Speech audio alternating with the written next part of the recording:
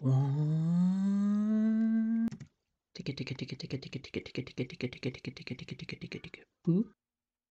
And now it's time for a bit of a wilder watch.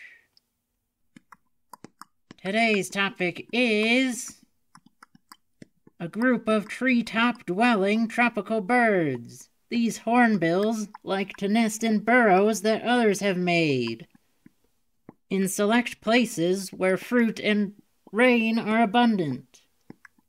The female of a couple seals herself in with their chicks until they are grown, while the male delivers food to them.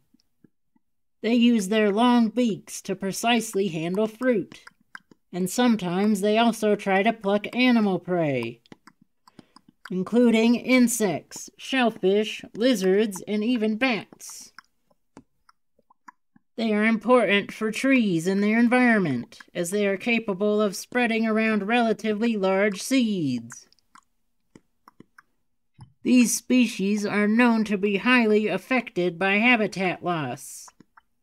The Sulu hornbill, in particular, is considered one of the most endangered animals on the planet.